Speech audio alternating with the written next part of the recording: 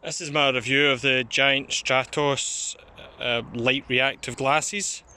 I've just used them for some training that I was doing there, going up hills and then cycling up hills and then running up and then cycling up, and some kind of transaction training. So all in all, they didn't steam up at all, and it's quite a sunny day here in Scotland. So yeah, I was really quite impressed with these. They didn't really steam up. Obviously it's the first time using them, so they'll have some sort of coating. These are the black frame. You can get a white frame as well. I think they currently retail for about £75 all in.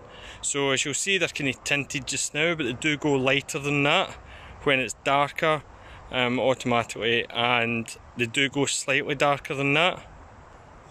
So I don't know how well this will show up in the light, but that kind of gives you an idea of how dark that they kind of go. And they do go slightly darker again, and then they do go lighter for when it's darker conditions.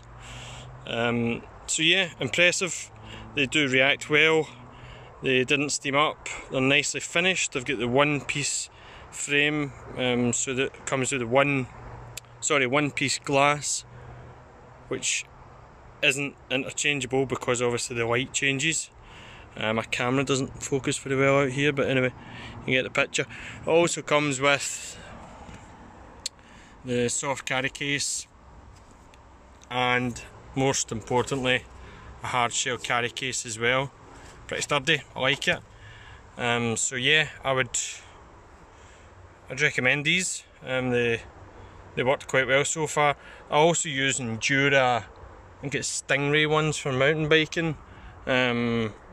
I like them as well, but I just got these really for keeping them separate for road cycling. And they're giant, and I'm a wee bit geeky. I like to keep my brands all the same if I can. So yeah, I hope you enjoy them if you get them.